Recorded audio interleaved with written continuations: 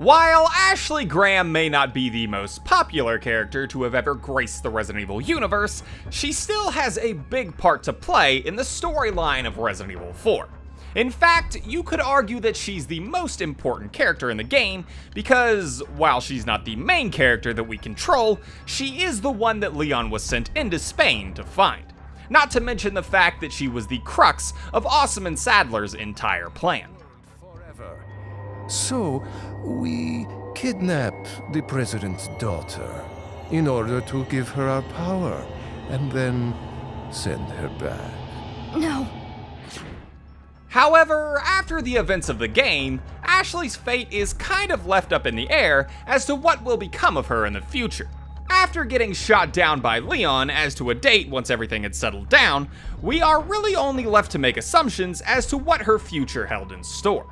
That being said though, there are some pieces of information that we can use to make an educated guess as to her whereabouts. Starting first with her connection to the president. So if you've played the newer games in the series, then you'll know that in Resident Evil 6, the then President of the United States unfortunately turns into a zombie and has to be killed by none other than Leon himself.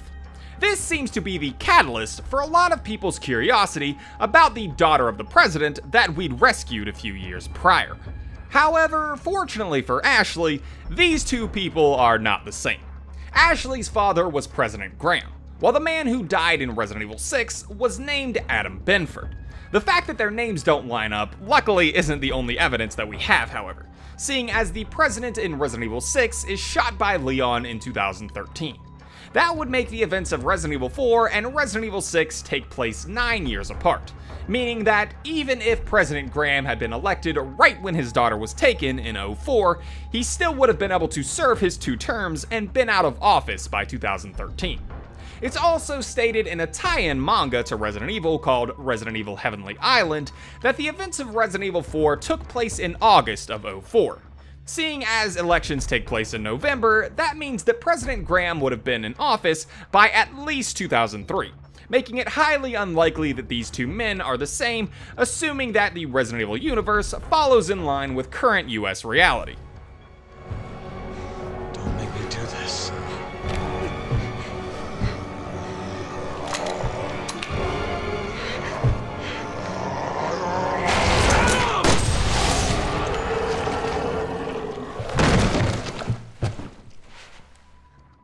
All of this is to say that Ashley's father would appear to be just fine, so his death wouldn't play a factor in how she's doing today.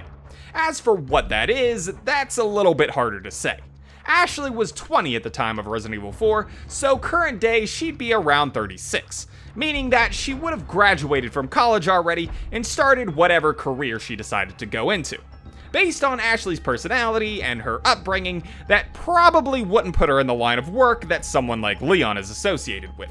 This being a lore-friendly way of explaining why we haven't seen her since 2004, and why we will probably never see her again, barring a potential cameo or something of that sort. Whereas it made sense for someone like Sherry to grow up into an agent after the events of Resident Evil 2, it really wouldn't work for Ashley. For one thing, she was already an adult at the time of her introduction into the series, and though she braved quite a few hardships during her time in Spain, they far from turned her into a hardened soldier. If she were to make a return to the series, I could see her taking on a similar role as someone like Hunnigan, a more support-focused role where she's helping those who are in the field. Other than that, however, I wouldn't hold my breath for her return to the series anytime soon. Lore-wise, I don't really see where it would make sense, and unless she's way different in the remake, I don't know that there's much of a clamoring for her from the community for her to make a reappearance either. You alright? I'm fine! Leave me alone! Ashley, wait!